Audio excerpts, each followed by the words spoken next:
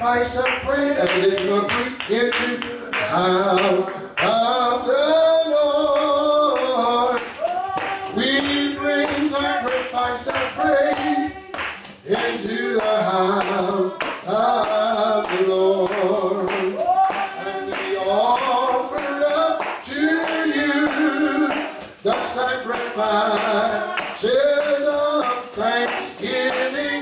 And we offer up to you, my God, the sacrifices of praise. One more time. Oh, we bring sacrifice of praise into the house of the Lord.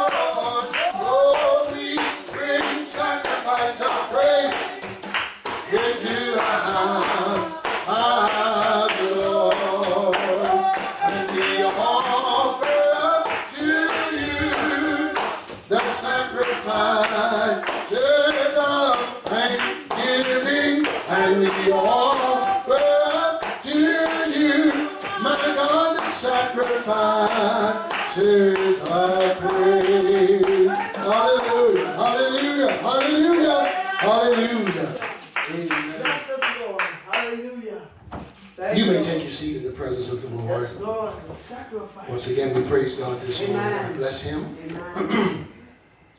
I'm going to have to do fasting and praying more often because I'll tell you, saints of God, that I was blessed to go through the 3 days of Amen. Amen. a partial fast, 3 days without food. With my diabetic situation, I didn't know the kind of gyrations my body would go through. Amen. And so when I came off, Sister Raquel, it was harder when I came off than when I was going through it. My body was making me feel some weird things. And so I'm not afraid. I knew God could keep me, and I knew He will keep me. So what I did was, when I began to eat, I tried to eat healthy. I ate vegetables, a lot of salads and soups and things like that, and raw vegetables, raw fruit. And when you go for a serious period of time without food, you need to do that because you need to restore the chemical balance of your body, all the nutrients that was gone. But God kept me, and I'm the better.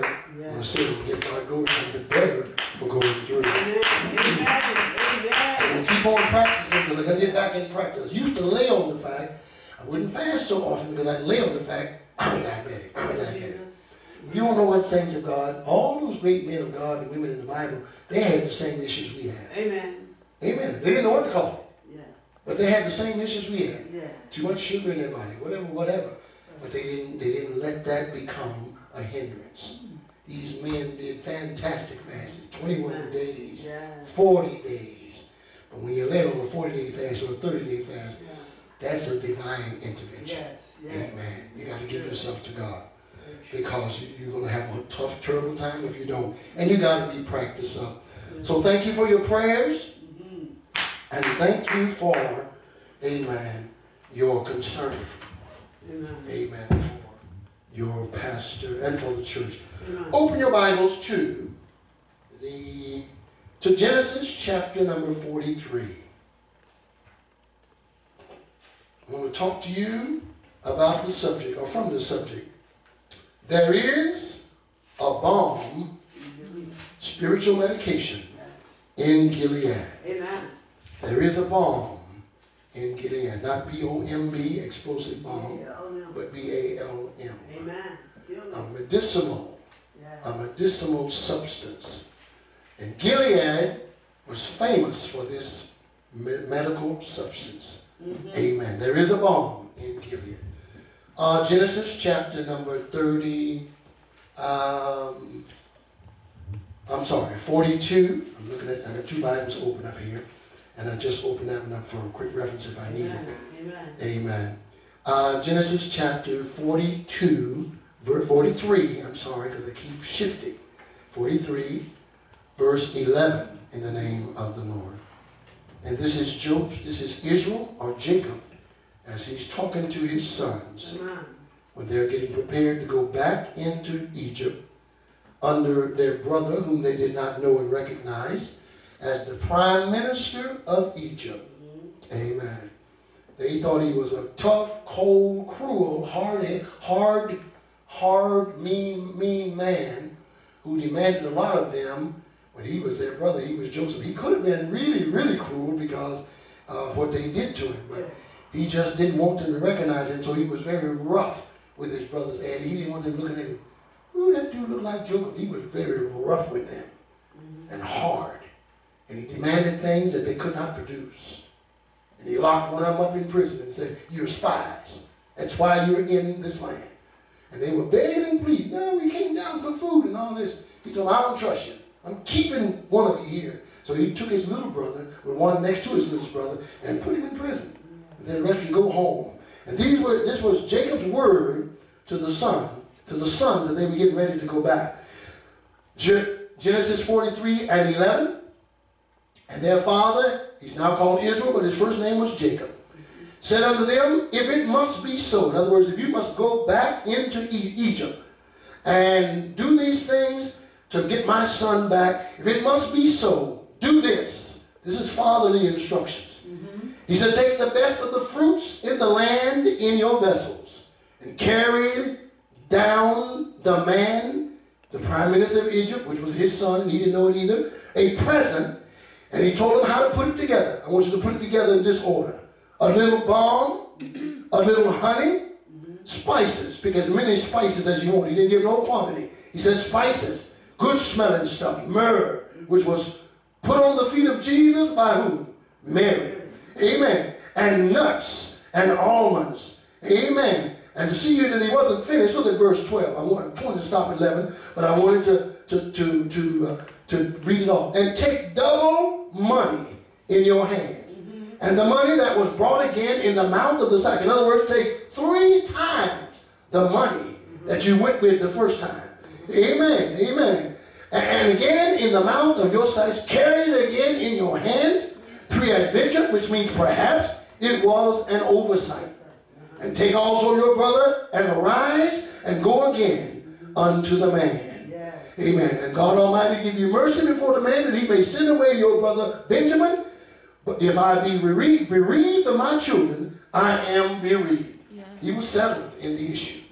But he said, "We're going to do everything diplomatically, present-wise, everything to satisfy this man some way, somehow, and get my son out of jail." So we praise God. Balm. There is a balm in Gideon. All right, next verse, next chapter is Jeremiah, the 8th chapter. Jeremiah, the prophet. Thank you, Jesus. The 8th chapter.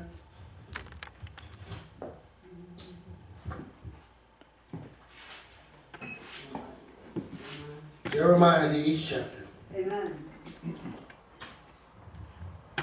Glory to God. Are we there? Amen. It reads, reading only one scripture. "Is there a balm in Gilead? Is there no physician there? Why then is not the health of the daughter of my people recovered," or healed? Amen. God was asking that. Amen. To see how his heart felt. Look at verse 20, and I'm going to go all the way back, but I want to see how God looks at things. He said, "The harvest is past," which should have been a celebration time in Israel. But God had judged their harvest. He stopped the land from producing like it should. He said, "Well, the harvest is past. The summer is ended, and we are not saved." They were in captivity, Assyrian captivity. Amen. And God went on to say, "For the hurt of the daughter of my people am I hurt. I'm black. I'm in mourning." When those days the Jews wore black, totally black outfits when they were in mourning, like Johnny Cash. Black from head to toe almost. Black hat, black boots. Johnny Cash wore that thing, made him look like some of these wrestlers on TV. Amen. And but Johnny Cash was all right. He was a Christian man, and he had a belief in God and all of that, and his wife did too. Amen. But the Lord is saying here, because of your sins, because of the judgment I had to bring upon you, even God said, "I'm in mourning." He said, "For the hurt of the daughter, the damage done by his judgment, daughter of my people, I'm hurt. I'm offended. It's almost like I'm in black walking among you. And astonishment has taken hold on me." Then he asked Israel, "Is there any place you can go where you can get help? Is there no balm in Gilead? Is there no physician there? Why then is the health of my daughter, of my people,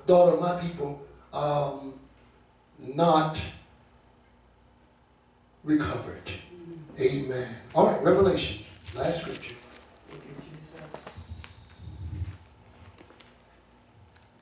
Last scripture.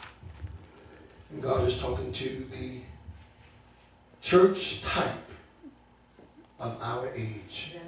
Every one of the 7 churches in the book of Revelation that John wrote and preached to, prophesied to, in chapter 2, 3, and chapter 2 and 3. Each one of them was a type of the churches in the ages and years that God allowed to exist. And of course, the last church was the church of Laodicea. Amen. And this, it's amazing, this church came out of a rich city. They were prosperous, Sister Raquel. Everybody basically had jobs. It was a rich city. There was gold in the place. It was a city of commerce. Amen. And so the people living there, they weren't poor. They remind me of folks like in that college town, can't even call it, in California. When I hit that city, I started noticing the cars and what's it called? Not San Jose. No. Anyway, I was there and I went into the city and I noticed the cars. Andy, Porsches, big German BMWs. It wasn't on the little Chevy Blaze or Chevy Leaf or whatever. Them folks, and what really got my attention, Sister Raquel, me and my fellows, we were down there. I was working for the state, and some of the other people was working for the state. We was down there for a conference on addiction.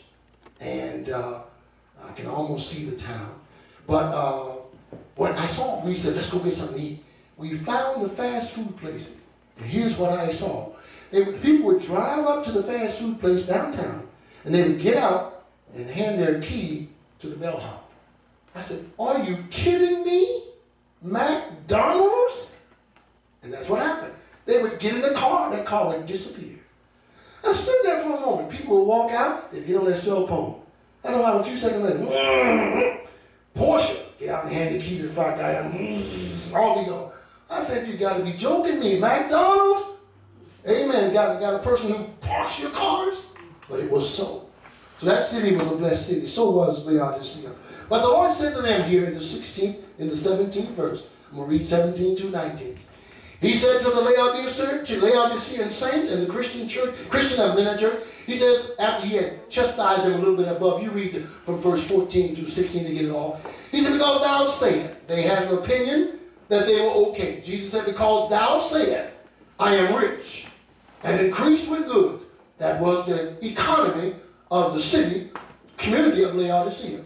And have no need of nothing. That's the deceitfulness of riches. Riches will trick you. They will take hold of your mind when you are not even thinking that they will. And they will tell you, you don't need to go to church. Shake yourself. You feel fine. God is with you because you are blessed. And you will pronounce blessings upon yourself while you are in disobedience, while you are being disobedient to God. So God just rehearsed what they were thinking. Brother Reynolds, Revelation chapter number 3, verse 17 to 19. He said, because thou sayest, I am rich and increased with goods, and have need of nothing, and know it not. Here's what they didn't realize, their spiritual condition. Know it not that thou art wretched and miserable. Watch these adjectives. And poor and blind and naked. God said, I'm going to be nice to you. I'm going to counsel you. I counsel thee to buy of me gold tried in the fire. That gold that Peter was talking about, which is our faith. He said, though your faith be tried, once it goes through fire, it comes out like pure gold. Jesus referenced that here.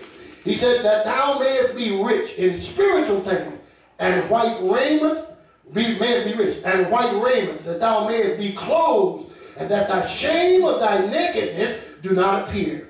And anoint thy eyes with eye salve, that thou mayest see. And then the Lord said, here's the conclusion of the whole matter. As many as I love, you, church of Laodicea, I rebuke, that's what he was doing there, and chasten. He told